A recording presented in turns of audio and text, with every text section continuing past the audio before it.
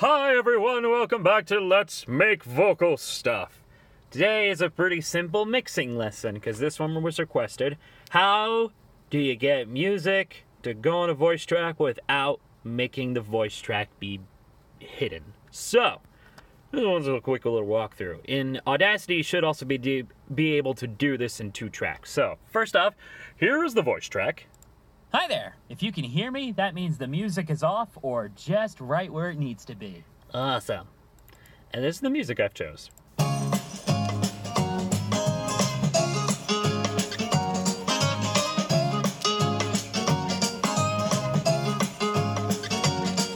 Oh, okay.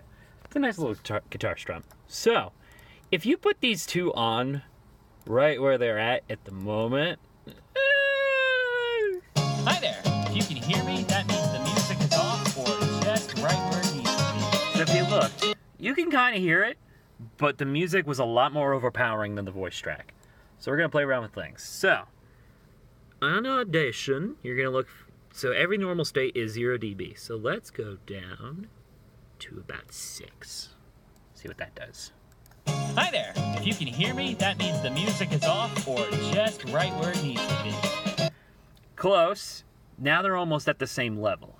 So let's go down just a wee bit more. Let's say 15. Hi there. If you can hear me, that means the music is off or just right where it needs to be. Good. That's a good level.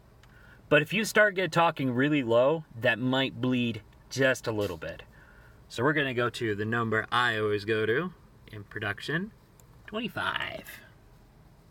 Hi there. If you can hear me, that means the music is off or just right where it needs to be. Yay! That's the one we want!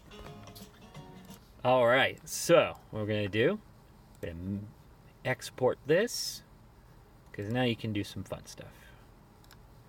If you want everything to come out a little balanced, which everybody really likes in music production, just trim some of the fat here. Have it all be selected.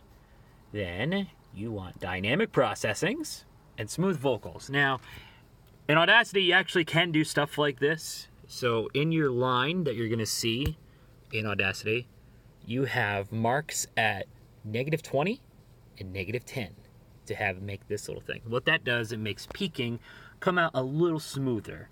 So this isn't full processing. This is really only stuff you have to worry about in post-production. Don't do this with raw recordings. And you get something like this. Hi there. If you can hear me, that means the music is off or just right where it needs to be. Huzzah! That is how you do it. At least that's how I've been doing it for years. There's probably different ways of doing it, but this is the one that's always been tried and true with me. All right. So hopefully you guys enjoyed that little quick lesson. And if you have any other requests on simple sound production, let me know. Bye.